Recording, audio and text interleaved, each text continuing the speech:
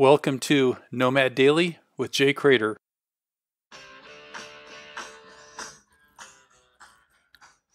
Big night. Big night. I'll tell you two great things that happen when you have a big, long night of drinking, which I don't do very often. So this is a fresh perspective, a fresh take. First thing, it kind of reboots your system. It kind of erases the hard drive and lets you start fresh. That's just like a feeling I have in my body, when I wake up the next day. And the second great thing is your priorities get very clear. Why? Because you're tired and you had to spend more time sleeping because you got in so late, so you have less time and less energy.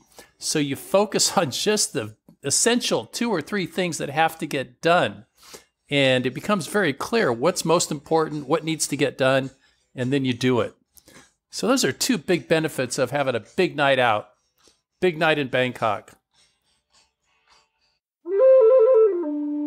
For more information and bonus content, visit nomadj.com.